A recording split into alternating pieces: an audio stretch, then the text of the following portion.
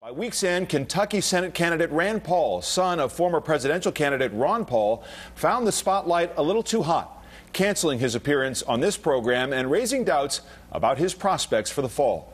Well, Dr. Paul's new to running for public office, and I think it's Bob's experience, I'm sure my experience, that you see novice candidates occasionally stumble on questions. I think he's clarified his position.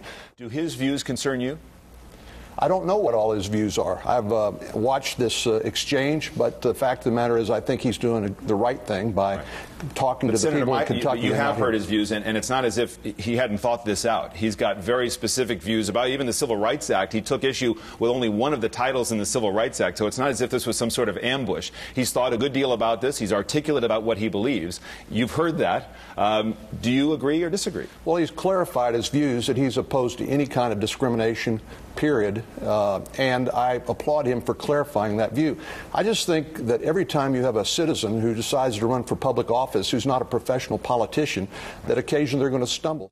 I think it's his philosophy is misplaced in these times. I don't think it's where the country is right now. But I think in this case, Rand Paul's philosophy got in the way of reality. And the reality of it is that was important legislation at the time that put in place important benchmarks for the progress of free people. Perhaps the bigger question is whether this fresh new face in politics is now a weaker candidate than he was Tuesday night.